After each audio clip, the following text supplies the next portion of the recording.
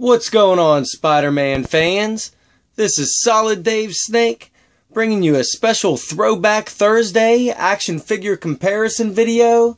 And I thought to kick off my reviews of the Spider-Man Marvel Legend action figures, I would do a quick comparison of how the Spider-Man figures have evolved over the past 20 years, comparing this old 1992 Toy Biz Spider-Man to last year's newly released Amazing Spider-Man action figure. And these two are very similar costume-wise. This Spider-Man out of the new movie, which this action figure is based off of, was the most accurate movie Spider-Man to how he looks in the comic book, and it really reflected in this action figure, and you can almost use him as your comic book Spider-Man in a lot of dioramas and setups. And of course, Spider-Man, one thing that's always stayed consistent with Spider-Man action figures is his articulation. Have always tried to make it be really special and more articulated than other action figures, as is really noticeable with this new Spider-Man, and even with this old Toy Biz Spider-Man back from 1992. This Spider-Man has a lot of articulation, and we'll take a quick look at both these Spider-Man up close before we go over the articulation of this old one.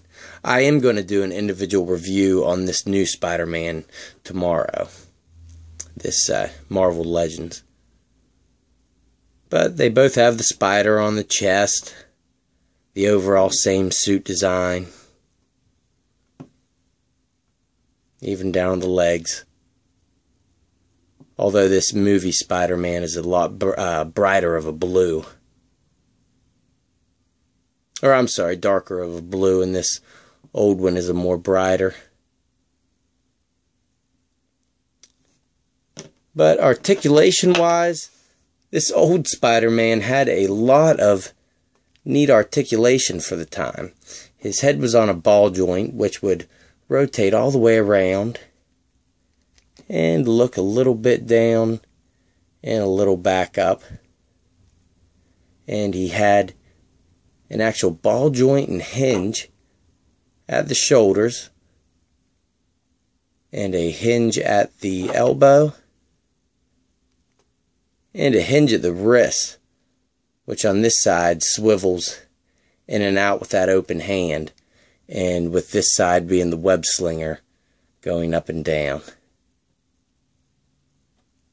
And this figure even had a diaphragm joint, which is held together with a rubber band in there, so I'm surprised it's held up after all these years, but kind of goes back into position. He has a cut at the waist and some really nice leg articulation, but has become very loose over the years, being able to kick all the way out and all the way up, and single jointed knees, and an actual joint at the foot, which was very uncommon back then. So, neat old Spider-Man toy, and a lot has changed over the years, but they have stayed to his core look and have always tried to give Spider-Man great articulation. So, stay tuned for this Marvel Legend review tomorrow, guys. Catch you later.